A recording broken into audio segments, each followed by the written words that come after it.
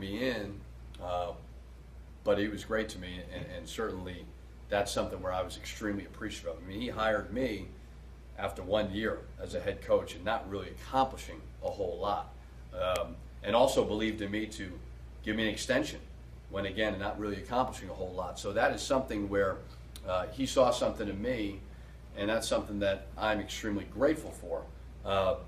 With that being said, moving forward, I think we're going to pick off right where he left off in the sense of fundraising and all those things. I mean, Beth has done a great job. You know, certainly you don't like losing an AD, but he had a great staff. They're still intact, and I don't see us missing a whole lot. Not from him, but missing a beat moving forward, I should say. But, you know, it's, for me as a friend of his, that's always difficult. And I hope he's doing well, but he believed in me, so that's something I'll never forget.